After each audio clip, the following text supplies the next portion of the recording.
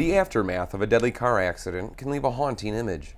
That's why the NIU police and NIU response community stage a yearly DUI rescue drill, stressing the dangers of driving drunk. I wasn't aware that it was a demonstration at first, so that's definitely caught my attention. I thought it was really real, and they did a really good job of making it real.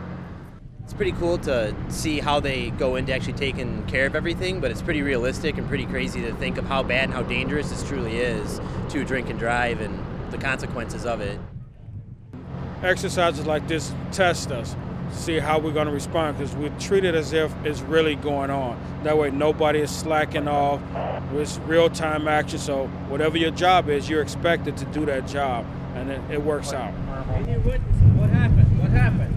People can stand and talk all day about what it is, how bad and how dangerous it can be, but until you actually see it firsthand, it doesn't really set in. I've heard tons of drunk driving speeches and things like that, but this is way better than those. Be responsible. Don't drink and drive. I know it's a cliche that friends don't let friends drink and drive, but if something happens, the police department, the fire department, first responders, we're very well trained to take care of things, to provide the best medical care that we can. But if we take the alcohol out of there, pay attention while they're driving and they're walking, it can eliminate the need for it.